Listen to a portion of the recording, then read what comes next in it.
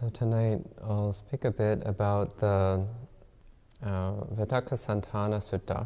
So this is one of the recorded discourses of the Buddha, which I speak about from time to time. I haven't spoken about it in quite some time. So someone requested that I speak about it tonight, so here we go, speaking about it tonight. So Vitakkasaṇṭhāna is translated here as the stilling of thought. So one of the major things that we're learning how to do in meditation practice is how to control our mind, how to control our thinking process. So much of the time we're engaging in a tremendous amount of unnecessary thinking, which can seem out of control. It can seem like there's not really anything we can do about it. But actually there is. There's quite a lot we can do about it. The mind is a tool, and we can use it when we want to use it, and we can turn it off when we don't want to use it. So there's no need to think most of the time. When there's a need to think, then we think. When there's not a need to think, then it's usually better not to let the mind run away. Also, much of the thinking that we engage in is just making us unhappy. It's agitating the mind, or it's producing discontent, or it's producing irritation. So it's important not to let our thoughts, our habitual thought patterns, dominate us. It's important to get some control over our thought patterns, our thought processes. And to some degree, this happens automatically just in the course of practicing concentration. So when focusing the mind on a particular meditation object, so for example, mindfulness of the body, which is the main method that I was teaching during the meditation period, focusing on the sensations of your body. Just by placing your attention there, then the thinking of the mind will naturally diminish a little bit. And actually, if you focus entirely on the body, then the thinking in the mind will disappear entirely. You can only do one thing at a time. So when you put all of your attention on one thing, then there's no space to do anything else. If 100% of your mind is focused on feeling your body, then you actually won't engage in any thinking. But that's a fairly advanced level of concentration. For those who are familiar with Buddhist technical terms, that's what we call jhana. So when the mind is completely engaged with the meditation object to the point where it's not doing anything else. So most of us in an ordinary period of meditation, when we're not in a meditation retreat, but just on day-to-day meditation, we're not likely to get that depth of direct concentration. So it's important to develop some skills, some ways of controlling the mind. So this discourse, the Vitakkasaṇṭhāna Sutta, the discourse on stilling thought, gives 5 very practical ways of starting to get some control over the thinking process. So I'll read through the sutta, and every now and then I'll stop and give some explanation about what the Buddha is talking about and how it relates, how we can use it. And then at the end we'll have some time for questions. So this is from the Majjhima Nikāya, the middle-length discourses of the Buddha, and it's Sutra number 20. Thus have I heard, on one occasion the Blessed One, that's the Buddha is called the Blessed One. On one occasion the Blessed One was dwelling at Savatthi, at Jeta's Grove, in Anathapindika's park. There the Blessed One addressed the monks. Monks! Auspicious sir, those monks replied to the Blessed One. The Blessed One said this. So this is a standard opening to a sutta. The Buddha was talking to monks, as most of the suttas are the Buddha talking to a group of monks. But that doesn't mean his advice only applies to monks. His advice applies to anyone who is sincerely interested in attaining enlightenment. Sometimes when people read the suttas, they think, oh, well, I don't really need to pay attention to this and that because it's only for monks. But that's not true. If you want to attain enlightenment, listen to what the Buddha said. He's got a lot of very useful things to say on the subject. So the Buddha says, monks, there are 5 objects of awareness to be given attention to from time to time by a monk who is committed to developing a heightened mind. What 5?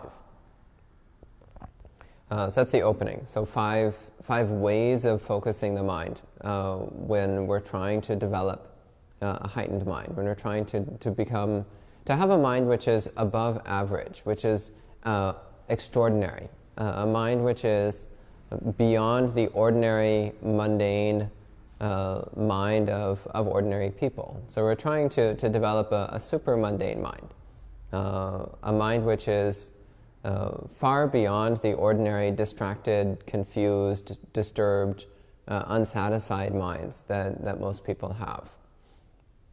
It's a heightened mind.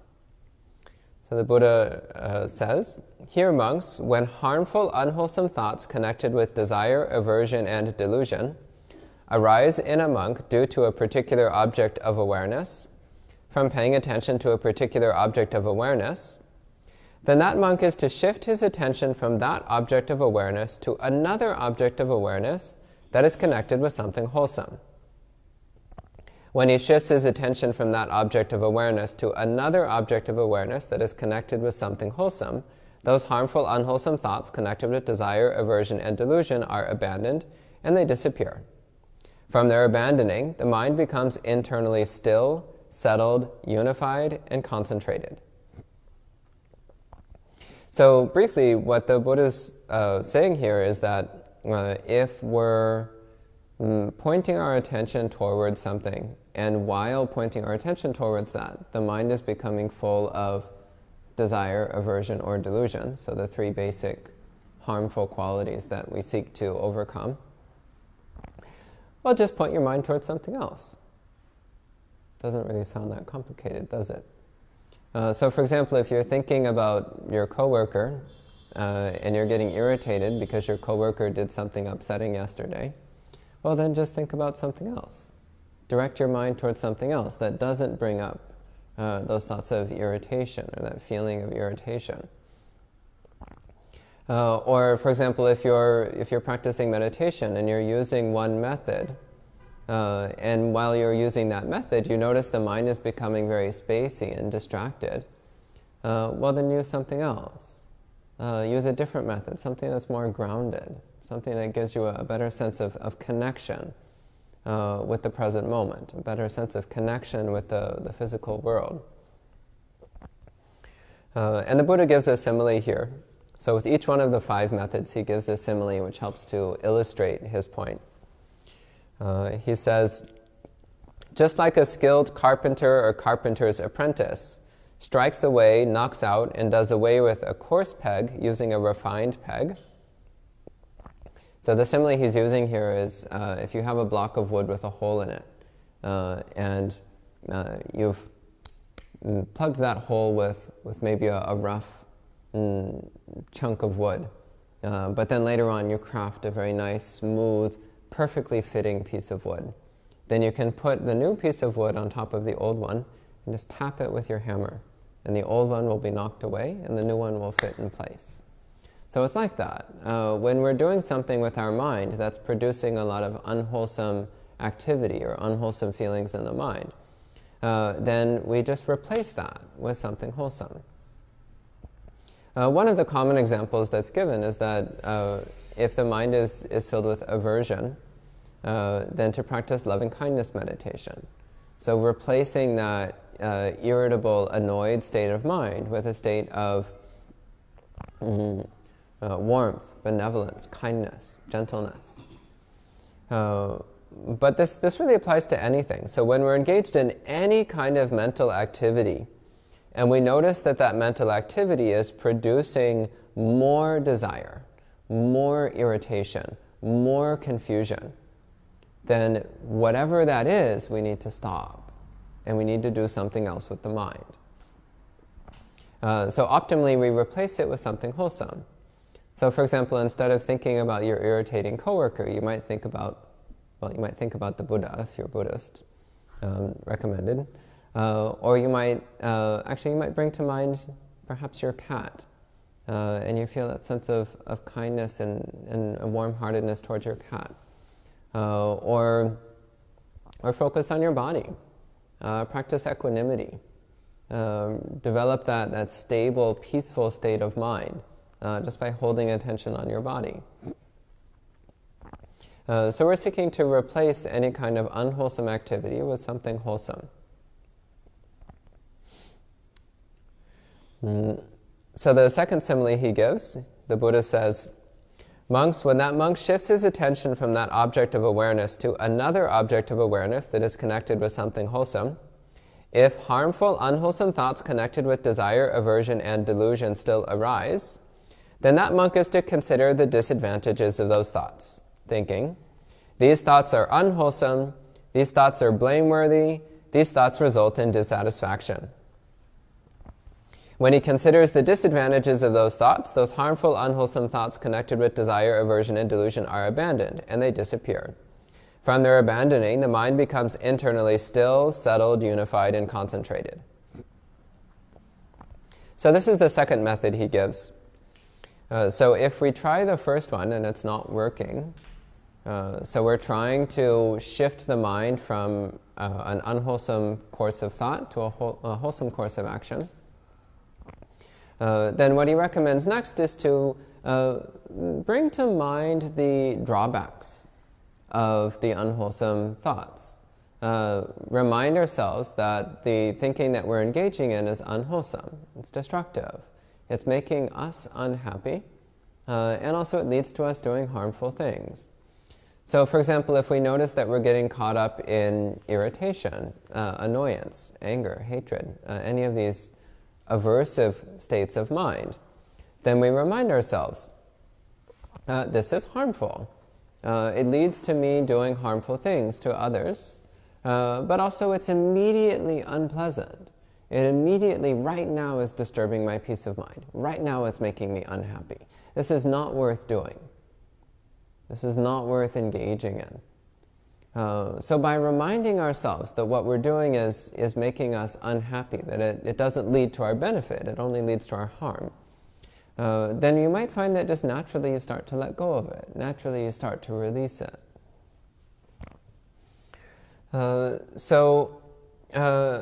Also if the mind is getting wrapped up with desire, so this is quite common.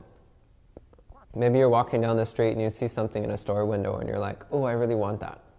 Or you see someone that you're attracted to and you start, and you have some feeling of desire arising. Or you hear about a movie that's coming out and you're like, oh, I really want to see that. That sounds great. Or whatever it is. Again, remind yourself, this feeling is already unpleasant. Just take a moment to stop and look at the feeling of desire. When the mind is wrapped up in craving and obsession. Take a moment to stop and look at how uncomfortable it is to be filled with desire. It's not a pleasant experience at all. So we tend to fixate on what we think is going to be pleasant when we get whatever we want. And we miss how unpleasant it is to be filled with wanting. We miss how unpleasant it is to be filled with desire. So noticing how unpleasant it is, and also reflecting that when we're filled with desire, then we tend to do inadvisable things. We make advances on people who perhaps aren't so interested, or in situations where it's not appropriate. Or we buy things that we don't really need, or maybe that we can't really afford, or that we're just going to throw away in a little while. And actually greed is what leads to all the terrible things that are happening in the world these days. So this rapacious misuse of the environment is all coming from greed. And that leads to incredible harm to a large number of beings. So reflecting on the drawbacks of greed and aversion when they arise. And also when we notice spaciness or delusion or distractibility in the mind. When we notice agitation in the mind. When we notice dullness in the mind. Also recollecting that these too are unwholesome states of mind. Because they prevent us from clearly seeing and understanding our experience. So we don't want to engage in any kind of mental activity that generates agitation or confusion or disturbance. And we also don't want to nourish any kind of spaciness or dullness. So keeping the mind alert but peaceful, cultivating that internal and external stability. And of course the Buddha gives a simile. This one is a bit more fun than the last one. He says, just like a young woman or young man who is naturally fond of adornments would be upset, humiliated, and disgusted if the corpse of a snake, a dog, or a human was tied to their neck.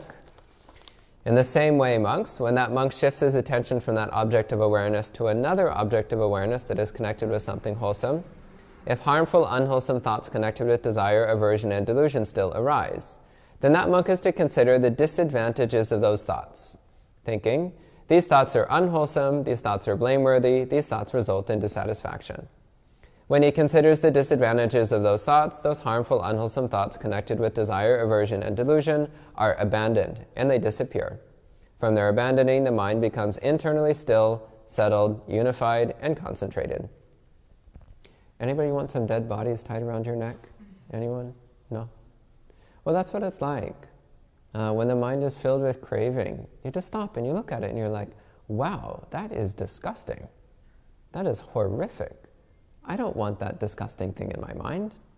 Or when the mind is filled with aversion, it's just like, wow, how vile, how poisonous. I don't want that in my mind either.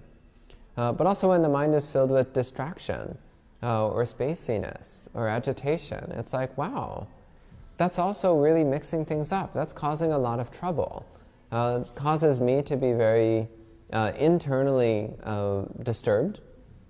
Disturbs my own peace of mind, and also it's upsetting to others as well. So we see the harmfulness of these states of mind. And then naturally, we start to pull back from them. Just as if you suddenly look down and you see you have a dead snake around your neck, then probably the first thing you would do is take it off. You wouldn't just walk around all day like, oh, check out my dead snake. Maybe if you're a little boy you would. But most of us, we would just be like, oh, this is really, really disgusting. I don't want this on me.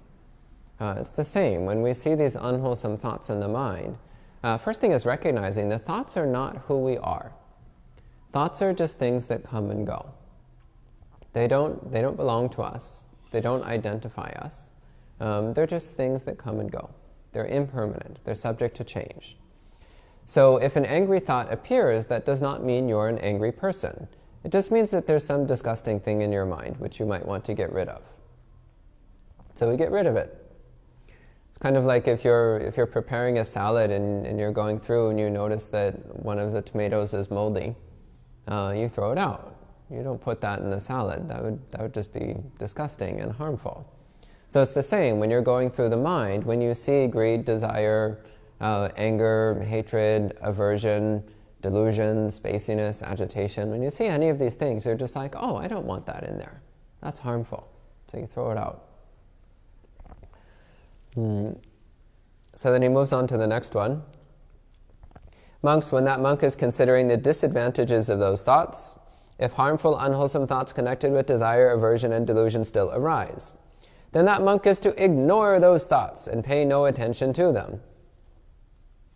When he ignores those thoughts and pays no attention to them, those harmful, unwholesome thoughts connected with desire, aversion, and delusion are abandoned, and they disappear. From their abandoning, the mind becomes internally still, settled, unified, and concentrated. Monks, just like a person with eyes who wants to stop seeing objects that have come into his field of view, might close his eyes or look away. In the same way, monks, when that monk is considering the disadvantages of those thoughts, if harmful, unwholesome thoughts connected with desire, aversion, and delusion still arise, they are abandoned and they disappear. From their abandoning, the mind becomes internally still, settled, unified, and concentrated. So this method, it's much more difficult than it sounds. But if you can do it, this is the most direct. So when some harmful course of activity arises, just stop. These things only persist when we fuel them. When you stop fueling them, they go away. It's really as simple as that. So you're sitting there thinking about how much you hate your coworker. Well, just stop thinking about your coworker. Bam, problem gone. You don't need to do anything else. Just stop. So part of the problem is that we tell ourselves lies like, I can't stop thinking about this. That's a lie. Of course you can stop thinking about it. You just don't want to. So just stop thinking about it. So the simile he gives is very simple. He says it's like closing your eyes or looking away. If you don't want to see something, then just don't look at it. I know, the Buddha's really funny sometimes. He has this very subtle, dry sense of humor. And actually runs all through the Pali Canon. Like the Buddha's always, I almost get this feeling like he always has this little half smile where like he feels like he's the only one who gets the joke, but he tells it anyway. I get that with a lot of the suttas. But yeah, it's watching your mind. And as we watch our minds, then we start to become aware of all the mental activity that we're doing. And we start to realize that we actually do have the ability to stop. It's only when we don't pay attention to our own mind that it seems to be out of control. But when we look at it, then we realize, oh, I'm the one who's doing this. I'm the one who's making all this noise in here. Which means I can stop making all this noise in here. So this is a very direct method, which if you can do it, it's the best, because it doesn't create any extra noise in the mind. It's very direct. The next one he gives, when that monk is ignoring those thoughts and paying no attention to them, if harmful, unwholesome thoughts connected with desire, aversion, and delusion still arise, then that monk is to pay attention to the stilling of the production of those thoughts. And he'll explain this in a moment, so be patient. When he pays attention to the stilling of the production of those thoughts, those harmful, unwholesome thoughts connected with desire, aversion, and delusion are abandoned, and they disappear. From their abandoning, the mind becomes internally still, settled, unified, and concentrated. Just like a person who is walking quickly might think, why do I walk quickly? Perhaps I should walk slowly. So he walks slowly. He might think, why do I walk slowly? Perhaps I should stand still. So he stands still.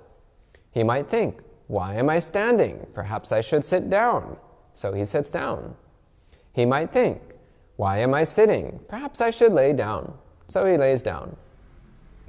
In this way, monks, a person replaces coarse postures with refined postures. In the same way, monks, when that monk is ignoring those thoughts and paying no attention to them, if harmful, unwholesome thoughts connected with desire, aversion, and delusion still arise, they are abandoned and they disappear. From their abandoning, the mind becomes internally still, settled, unified, and concentrated. So the way I take this is it's about slowing down. So when you notice you're engaging in some kind of harmful mental activity, and you feel like you just can't stop it using any of the other methods, well, don't try to stop it, but instead try to slow it down a little bit. Try to dial down the intensity. So instead of like sheer blinding rage, try to dial that down just to ordinary burning anger. Or if you're at the stage of burning anger, try to dial it down just to irritation. So it's about reducing the intensity of the activity that we're engaging in. So this is more of a harm reduction strategy. So rather than just going to an immediate full stop, it's more of a deceleration. So gradually slowing down the unwholesome activities of the mind. One way that you can do this, which has to be done carefully, because if you're not careful, you can make things worse. When you notice the harmful thoughts in the mind, take control of them. So like you notice this thought like, I hate John, I hate John. Go ahead and jump on it. Like actually start actively thinking, I hate John, I hate John. And then start putting a little pause between each one. I hate John. I hate John. I hate John. And after a while, you'll just stop naturally. Actually, after a while, it'll start to seem like the most absurd thing. You'll start to realize what an incredibly ridiculous thing you're doing. and you'll stop naturally. But also you'll start to notice that those gaps between the words are vast, spacious, and peaceful. And the mind will naturally start to want to spend more and more time in that space. It's actually the same during the meditation. I recommended, if the mind is very distracted, to repeat focus, focus, focus. It's the same. You'll start to notice the peacefulness between the words. And the mind will naturally start to want to inhabit that space of peacefulness between the words. So this is the practice of reducing the unwholesome thoughts. So reducing their intensity, reducing their frequency, reducing their potency, trying to just dial it down, however slowly or quickly you need to. Then the Buddha gives the final method. So this is the fifth one. This is not the most recommended one, but it is an option. When that monk is paying attention to the stilling of the production of those thoughts, if harmful, unwholesome thoughts connected with desire, aversion, and delusion still arise, then that monk is to clench his teeth, press his tongue against the roof of his mouth, and mentally restrain, subdue, and overpower the mind. When he clenches his teeth, presses his tongue against the roof of his mouth, and mentally restrains, subdues, and overpowers the mind, those harmful, unwholesome thoughts connected with desire, aversion, and delusion are abandoned, and they disappear. From their abandoning, the mind becomes internally still, settled, unified, and concentrated. Monks, just like a strong man might grab a weaker man's head, neck, or shoulder and restrain, subdue, and overpower him, in the same way, monks, when that monk is paying attention to the stilling of the production of those thoughts, if harmful, unwholesome thoughts connected with desire, aversion, and delusion still arise, then that monk is to clench his teeth, press his tongue against the roof of his mouth, and mentally restrain, subdue, and overpower the mind. So there's a number of ways of practicing this. One of the most direct ways, which is not terribly harmful, is to pick a word or a phrase or a mantra, if you like such things, and just repeat it as quickly and intensely as you can in your mind. So just trying to just force everything else out of the mind, just by devoting all of your effort into the repetition of this mantra, repetition of this word or phrase. And with this method, it doesn't actually really matter what it is. It's just anything. Anything other than the harmful activity. So I like the word focus because it carries a very direct meaning and it's short. You might like something a bit longer. Optimally, again, something with a peaceful or wholesome tone is recommended. But you just keep repeating it over and over and over again.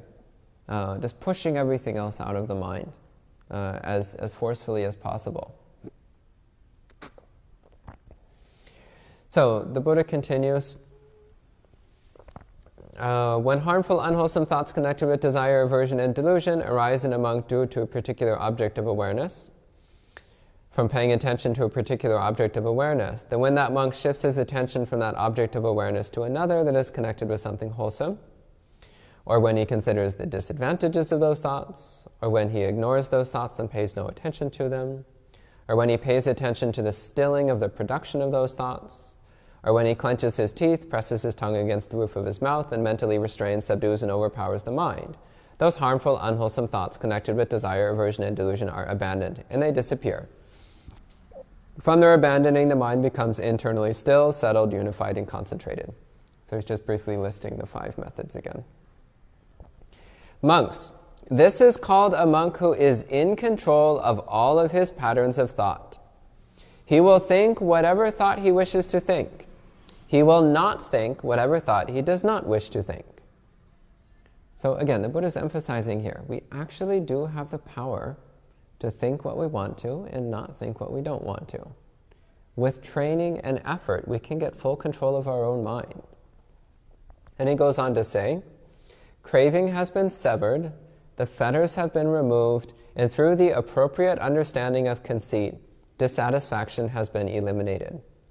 So what he's pointing to here is that when we're in full control of our thinking process, then that means that we can cut off the process of craving. We can cut off the process of desire and obsession, which is at the root of all of our discontent. It's at the root of all of our unhappiness and confusion. And we can also understand how our thought processes are constantly reifying, constantly strengthening and building up our self-attachment. So as we get control of our thought patterns, then that conceit, that constant obsession with me starts to fade away. One of the very clear examples of this is when you start to look at your thought patterns, you start to recognize that about 99% of them are about yourself. I call it the endless saga of me. We're constantly telling ourselves the saga of me. I got up this morning and I looked at my phone and I didn't like the text messages, and then somebody texted me, and then I had to go to work, and then this, and then I did that, and then this happened to me, and then mine, and then me, and I, and me, and mine. This endless story of me. So once we start to get some control over our thought processes, that endless story starts to disappear. And in its space we find this deep bedrock sense of contentment, the sense of peacefulness and serenity, the sense of unconditional bliss, which is present when we're not so obsessed with ourselves. And ultimately, all Buddhist practice is aimed at overcoming self-attachment, because self-attachment, so we say craving is the root of all suffering, the root of all discontent. But the root of craving is self-centeredness. So if we eliminate self-centeredness, that eliminates all of our unhappiness in one stroke. Completely wipes out the whole problem. So it ends. This is what the Blessed One said. Satisfied, those monks delighted in the Blessed One's speech. So that's the end of the sutta. At this time we have a few more minutes if there's any questions or comments. Yes, go ahead.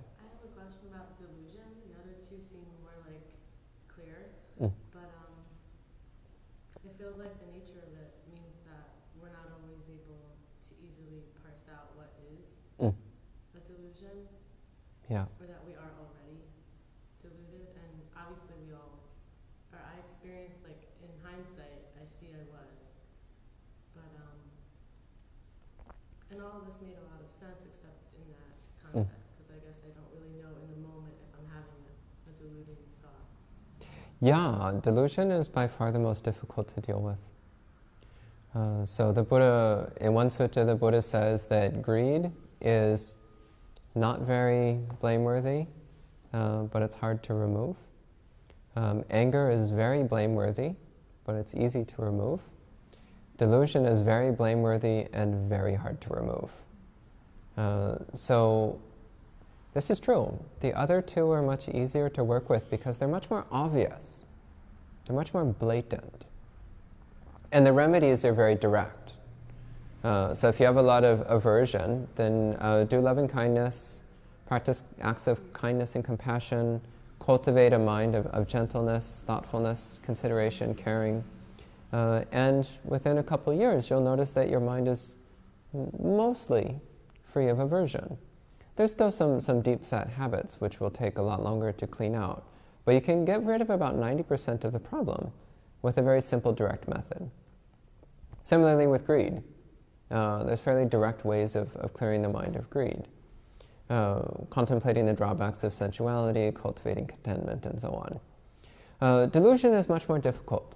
And the main reason it's difficult is because we are deeply immersed in our own delusions to the point where we don't see them. We think this is just the way the world is. Of course this is the way the world is. But actually this is the way we see the world. You go around with red glasses and you think the world is red. So there's a few things you can do about delusion. One thing which makes a huge difference actually is reading the suttas. Because you start to get a sense as to how an enlightened being sees the world, how they feel the world, how they think about the world. And you start to recognize that our own thoughts are a little bit different. So you start to get some senses to that disconnect between your own mind and the mind of an enlightened being. Another thing that makes a big difference is going to well-developed practitioners, so monks and nuns who've been practicing for many, many, many years, and ask them questions. And be very honest with them about your experience. And it is hard. But keep in mind that well-developed practitioners, they've already removed most, if not all, of their hostility, grudge-bearing, judgmentalism. Most of that's gone, if not all of it. So when you go to them and you talk about your craziness, then their only concern will be to help you. They're not going to do anything harmful. They're not going to mock you or think less of you. So that willingness to open up and to say, this is what's going on. What's your advice? What are your thoughts? And also ask questions. So as you read the suttas, as you practice more, then you'll have questions coming up, uncertainties and doubts and issues that don't quite make sense to you. Then you go and you ask. And you don't necessarily need to take everything on faith. In fact, it's not recommended, because some teachers will tell you things that are not correct. So you can't just believe whatever people tell you. But seriously consider. Again, especially if it's coming from a Buddhist monastic who's been practicing for many years. Give some credence to what they say. Don't believe it automatically, but really think about it and consider it. Turn it over in your mind. Look in your own life and to see if it's true. So the way that we break through delusion is we come to an intellectual understanding of what the Buddha was talking about, and then we look for it in our lives. We look at our lives with genuine sincerity and see, is this true or not? Keep practicing that. Yeah. Then the delusion starts to fall away. And it doesn't usually fall away in big chunks. Usually it gradually melts, gradually dissolves over many, many, many years. Once in a rare while, a big chunk will all slough off at once, but not often. Not often. Usually it's a gradual process.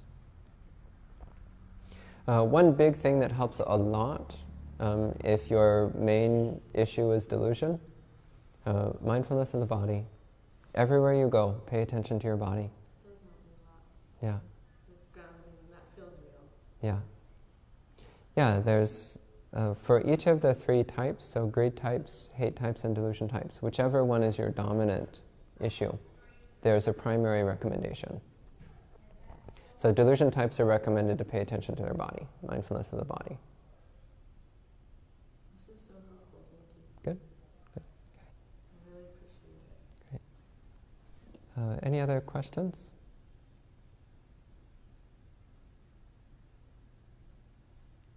On that note, if delusion is your biggest fault, is there a particular meditation style suited for that? Yeah, all of them. Yeah. Yeah, that's basically what Buddhism is about. Buddhist practice is all about overcoming delusion. Because the root delusion is the delusion of self. The delusion of separate self-existence. That's the root delusion that we're aiming at. And then on top of that is the delusion that you can find happiness in getting what you want. And then on top of that is a whole mess of other delusions, like derived, subsidiary, secondary delusions. Makes sense. Like this, Yeah. one life is delusion. Yeah. Yeah, so just as you progress with your practice, you'll start to clear out a lot of that mess. If you practice sincerely and with an open mind, then you'll start to clear out a lot of those secondary delusions, and then you'll start to see the root delusions more clearly. It's kind of like if you're trying to remove a bush, then in the beginning you might just work on cutting away some of the outer branches so you can see where the trunk is. Then you can go at the trunk with a shovel or a chainsaw or whatever and take the bush out completely. But in the beginning you need to clear away the outer leaves and branches so you can see where the trunk is. So it's like that with our practice. In the beginning, we're often just clearing away the outer mess, the outer delusions, before we can get at the root, at the heart of it. And remember also that greed and aversion arise from delusion. So as we work to clear out our surface level greed and aversion, that also weakens the core delusion a bit. We also start to see it more clearly. Yeah, I mean, for myself, I've been doing like breath counting meditation for a while now, and I feel like I'm making progress, but it's incremental. But now that you mention it, my delusions do pop up there. And yeah. Yeah, I mean, that style of practice is mostly for stabilizing the mind, for developing mental stability, focus, alertness, for developing some degree of physical awareness. So usually after the mind is well stabilized, which can take a while, especially if you don't practice very much. Once you develop some degree of mental stability, then one starts practicing insight meditation when the mind is stable. And that's when we can start to break down some of the core issues of the mind. But you can't jump directly to it usually, because it's not very effective if the mind is not stable.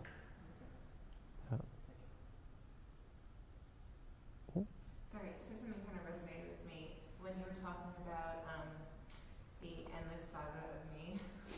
And I feel like it's very relevant to me right now, and it's sometimes hard for me to get perspective of things outside where it's like, I'm thinking about like my relationships and all these other things in my life that I'm trying to change, and I realize now that I'm just like, okay, everything is revolving around me. How do you kind of step outside yourself when it's just that endless saga? Well, first off, recognize that you are not unique. You are not a unique snowflake, sorry. You're basically exactly the same as everybody else in the entire universe, the whole multiverse. Basically everyone. We're all the same. The details vary, but actually those details are constantly changing. So whatever you think is special to you is subject to change. So a direct way of starting to get a sense of this is look at your habits and preferences and compare them to what they were like 10, 20, 30 years ago. And you'll probably see that some things have changed. Maybe a lot of things have changed. In my case, I'm a completely different person than I was 20 years ago. There's very little in common. Let's say 21 years ago. Very little in common with that person. Some things, very little. And also the body. The body is also constantly changing. So I used to have perfect fingernails and toenails, but now one of my toenails is cracked, and the crack has never healed properly. So now I have the horror of looking at my toenails and realizing that the body is impermanent. It's subject to change. So it's a small thing, but those small things remind us that we are not our toenails, we are not our thoughts, we are not our preferences, we are not our emotions. These are just things that come and go. They arise based upon causes and conditions, they change, they disappear. Other things come. So whatever is currently in front of us, we call me. So this body is in front of me, so I call it me. It's the object that's closest to the mind, so I call it me. And also in the mind, there's a bunch of things that are close. Thoughts and emotions and preferences and so on. And so we call that me. But actually that's not who we are. Because you wait a moment and it changes. And actually you can change any of it at any time. And also as you look around at others, you see the same thing going on with everybody else. So you start to see that there's really nothing identifiably you. There's just a bunch of things shifting and changing all the time. And it's not random, it's shifting and changing based on cause and effect. And also we do have volition, we do have the ability to make choices, which affects how things unfold to some extent. But ultimately, nothing is permanently, eternally who we are. So we can start to take a lighter grip on things, a lighter attitude. It brings up an incredible sense of joy, lightness, and freedom when we stop taking ourselves so seriously. We start to drop this whole obsession with me and mine, and I'm so special, and I'm unique, and I suffer more than everybody else, or I'm better than everybody else, or I'm worse than everybody else, or I'm equal to everybody else. Like all these ridiculous stories, they just make us unhappy. They don't make life any better. They just make life worse. So when you drop it, there's this tremendous sense of spaciousness and joy that you find. It's been here all along. We just haven't been looking at it because we were too busy talking about ourselves. Too busy talking to ourselves about ourselves, which is so ridiculous. It's ludicrous. It's absurd. We're always talking to ourselves about ourselves. It's just crazy. Like, why do we do this? We do it because we're crazy, actually. So Buddhist practice, actually, in the early stages of Buddhist practice is recognizing that you're crazy. But everybody else is too. The only people who aren't crazy are the ones who are enlightened. So that's what we're aiming at. We're aiming at genuine sanity. And one of the aspects of genuine sanity is recognizing that there is absolutely nothing whatsoever which is ultimately permanently you. Whatever you think you are is subject to change. Therefore, it's not you. So when we start to take this attitude, then all these little details of our lives, they start to seem pretty petty and unimportant. You start to realize it actually doesn't really matter so much. And you get a lightness in how you deal with it. So you still make decisions. If your boyfriend's a jerk, then break up with him. If you hate your job, find a different one, and so on. If you want to become a monastic, I can tell you some monasteries, and so on. So we still have that willingness to make important decisions. But we do so without the anxiety or the obsessive mind. We take a much more lighthearted attitude to it all. Does that make sense? It does, yeah. It's particularly the anxiety and obsessive mind part. Yeah. Of making decisions. So, yeah. Because I think it's kind of like the obsessive, we're talking about like talking about yourself to yourself, versus talking about how many things I want to change in my life, but it's just like putting a weight on every single thing. By taking that off, it definitely, I can see how that would make things much easier in the long run for me. Another reflection that I find really useful, so in Buddhism we say that we've all lived countless lives before this one, innumerable lives. And over the course of those countless lives, we have had every imaginable experience. The only thing we've never experienced is enlightenment, but we've experienced everything else. So whatever it is you think you want to do with your life, you've already done it. Didn't make you happy, by the way. Which is why here you are again, still trying to pursue happiness some other way. So it can give some lightness. Like people have this idea of like the bucket list. Like, these are the things I want to do before I die. Doesn't matter, you've already done all of it. It's like, I want to climb Mount Everest. You've done that countless times. In fact, you died on Mount Everest countless times. Who cares? What's the next? You just go down the list and you're like, doesn't matter, doesn't matter, doesn't matter, doesn't matter. And you start to realize that the only thing that really matters is getting control of this totally insane mind that's been making you so miserable your whole life. That's the most important thing. Everything else is secondary. Okay? Yeah. Question about anger and what practice can help you deal with or undo anger? Well, the root, the most commonly recommended practice for any of the aversion mind states is loving-kindness meditation. So there's many ways of doing loving-kindness meditation. The simplest way is to just wish, may everyone be happy. And you just keep rolling that thought in your mind over and over. May everyone be happy, may everyone be happy. And really try to mean it. Try to bring up that feeling of limitless, unconditional goodwill, limitless unconditional love, gentleness, kindness, benevolence towards all beings with no exception. And the mind starts to change. If that's too much of a step to just go directly to that, that's actually usually given as the last step in the meditation. There's a number of progressive methods which build up to that as the final step. So I usually recommend as a first step, you just pick one person who you already care about quite a bit. So it might be your cat, or your mother, or it might be your best friend, or whatever, it doesn't matter. As long as it's someone who, when you think of them, your heart melts a little bit and you're just like, oh, buddy. So for me, it's my cat. Nothing else works. So you start with that, and with that one person, you just start wishing, may they be happy. May they be happy.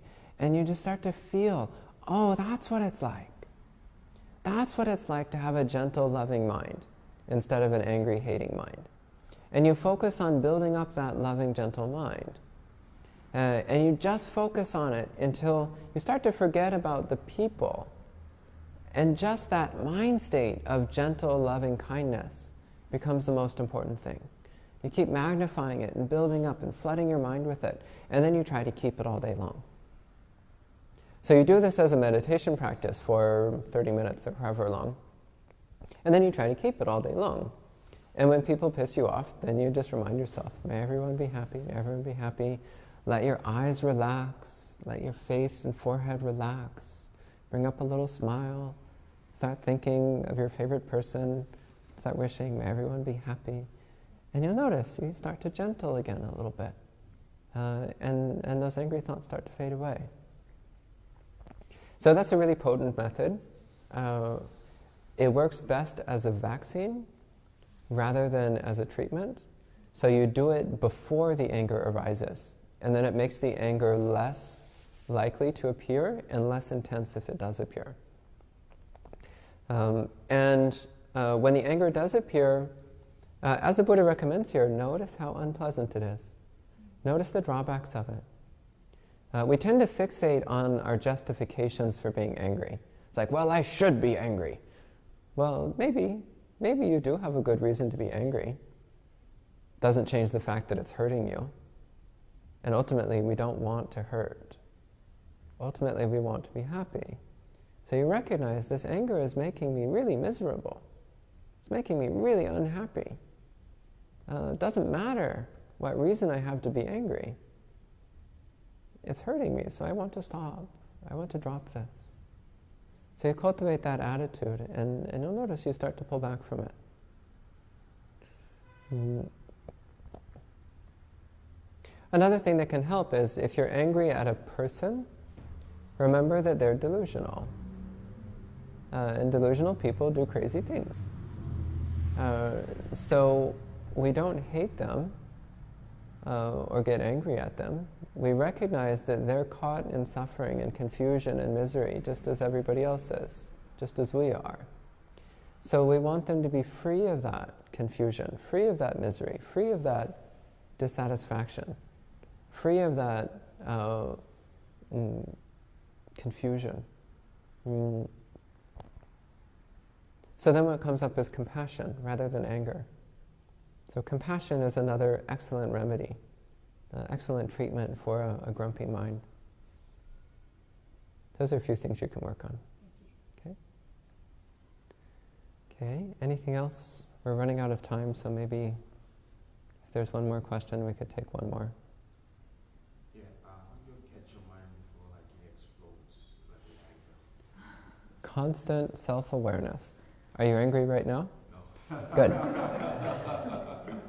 Then just keep watching your mind. And when you notice it, usually it builds. Very rarely do you go from totally calm to utterly furious. Very rarely. Usually you're here and then something happens and you're like, WTF. And then it starts building and building and building. So you notice, and the moment that first little starts to appear, then you're like, whoa, wait a minute. I don't want to go in that direction. I don't want to go that way. And this can happen very quickly, but if your self-awareness is strong, then units of time start to lose their importance. So whether it's a 1 second or a 1/10 of a second or a 100th of a second or a 1,000th of a second, if your mindfulness is strong, you'll catch it the moment it appears, and you'll know it for what it is, and you will pull back from it. And it will die right there. Okay? So I think